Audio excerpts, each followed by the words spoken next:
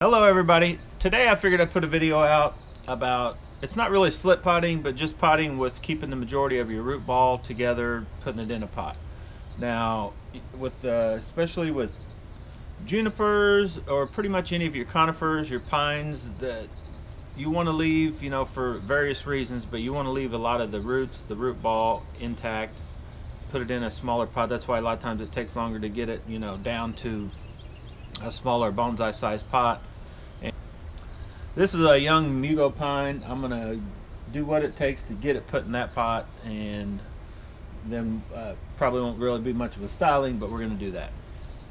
So buckle up and hang on, guys. There we go. Alright guys, we're gonna start with the mugo pine. Now you guys may not believe this is only the second one that I've owned, and I have yet to actually repot a mugo pine. I've got the big one I started a little work on, and I got scared of messing with it, so I just kind of have left it. So I kind of got this guy, you know me and my experimenting. I sort of picked this one up because it looked cool, but I can also do a little more work with this one. Pinus mugus. But this guy will, if something were to happen, I do something too drastic, wrong, a lot of times these smaller trees can teach you a lot before you go, you know, killing off a $50,000, $100,000 tree. Of what, seeing kind of what this young guy can take. Normally, you know, well, it just depends. Sometimes they can't take as much, sometimes they can take more, but it'll give you a general idea of what they can or can't take as far as the mugo pine when you're dealing with the little one. So the first thing I'm going to do, well, first I'm going to clean this out, but I probably want to leave the surface right in that area. But then however far down I go, then I'll go just enough up to all I need to do to get it to fit. Basically put this root ball, whatever's left, right into this pot.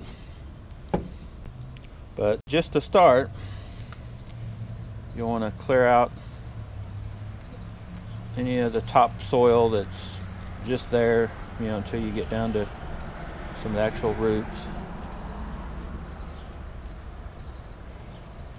However much you can clear off up top that's not messing with the roots is how much less you have to take off the bottom when you're doing, like, trying to slip pot the material in or not doing a full-on, or even when you are doing a repotting, sometimes you can leave a lot more. You don't have to bare root every tree, especially you don't want to bare root these. I think I'm gonna actually, I don't know if I like that sticking up out of the ground that much. I may just keep going here, see where we get to. I haven't really disturbed too much of the roots yet.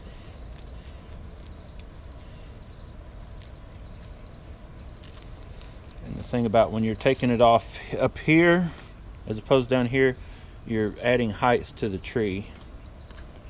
So you kind of, anytime you can do that, generally that's what you want to do. All right, we're back.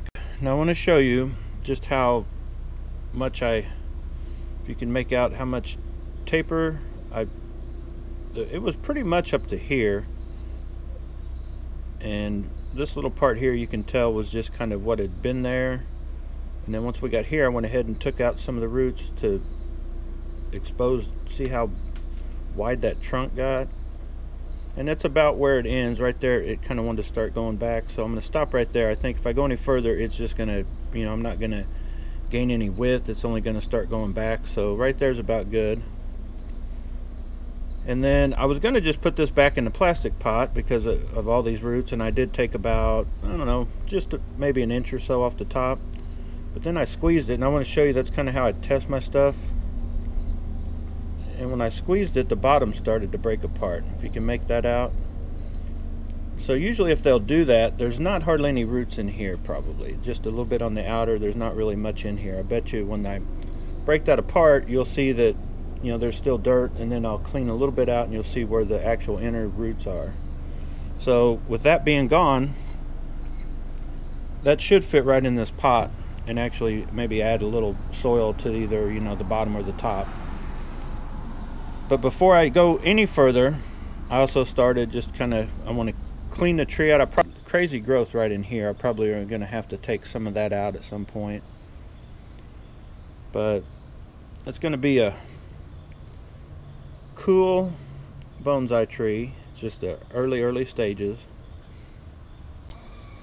Alright guys, I changed my mind again on this guy. We're going all out. This is, I don't want to kill the tree, but I feel I can take all of this off to right here. I'm going to create some deadwood. I'm going to wire up, whoa, look out, hang on. I'm going to wire up this branch, bring it kind of twisting back around into here, and I don't think I'm going to touch this at all. There's a lot of good growth here. I think I'll leave that. This is going to be our main apex eventually. This is going to be a traumatic experience that happened to the tree, give it a lot more character for the future. And this branch is so intertight with this one, getting it out and twisted around, I think will give us a good styling for this tree for the future. So, you know, Bass and Bonsai, we don't just like go part way half the time. We go a little crazy. I guess Maggie could probably come up with a, you know, Japanese word that describes that. It's probably not bonsai or bonsai. It could be bonsai, but we kind of jump in all the way, and that's what we're going to do with this guy. So buckle up and hang on. You guys have seen me create deadwood. I'm going to do this and get the wire put on probably, then I'll show you how I'm twisting around to get it to go together. Then we're going to get this guy in a pot. Alright, our lighting's starting to get a little bad, but hopefully you can make out what I've done. Now this is still, from the trunk, this is our best side. But I've turned this all in, well, I'm turning this all into deadwood. Now I'm leaving this branch down here, so I can only take it down to here. But I've cleaned off all the needles. Now I'm gonna, if you haven't seen, watch the other video and more in depth on how I did that on my big mugo. But I'm basically just gonna, just like you would the juniper videos you've seen, I'm gonna squeeze the bark, peel all this off down to where that joint is. I'll stop right there so I can leave this guy there, and then we'll come back and see where we're at. Alright guys, got the deadwood going, but we've got a dilemma here. That's why I think I'm just gonna stop today and we'll call this tree good, look at it next season. I'll show you real quick if it'll let me. The trick was I was going to bring this branch down, twist this one around, try to show you here, get it down like this, and that was going to be kind of the style of this tree. This was the front. The problem. Alright, so we're going to get this guy in the pot, and I'll show you basically how easy this soil should fall apart at the bottom. There might be a spot where it's got some roots, but you can see we're still not really into any roots. That's just the soil that's built, you know, that it filled up in the pot when they planted this thing. There's still no roots yet. Now we're starting to get into some, and we'll just kind of work this out. I'll probably cut them lower ones off to where this root ball will fit right into that pot. Maybe just a little bonsai soil on the top, work the edges, maybe a little bit on the edges, we'll see. And it's always a good idea before you take off too much just to get an idea. It's close, but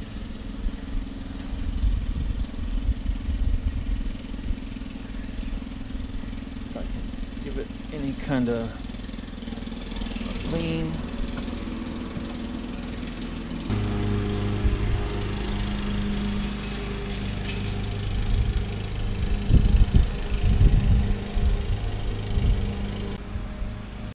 Alright, now as you can tell, it pretty much filled up the pot, but we are going to try to put just a little bit of bonsai soil, and this is just some leftover stuff to fill in any little gaps and holes around the edges.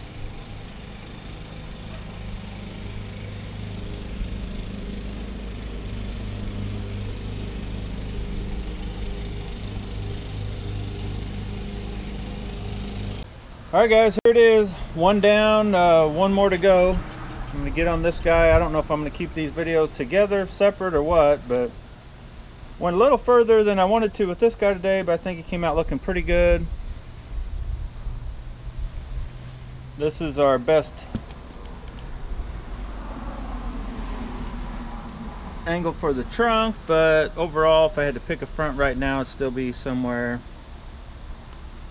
probably right here. If you like that little video on just showing you how from taking them, you know, from actually before even pre-bonsai, they're just from a nursery material. They weren't even considered, thought of for bonsai, kind of going and skipping the whole pre-bonsai stage and turning it into almost bonsai trees. But if you like this video, hit the like button, subscribe to the channel, help share this channel, tell anybody and everybody you know about bass and bonsai. We do both here. And like always, guys, thanks for watching.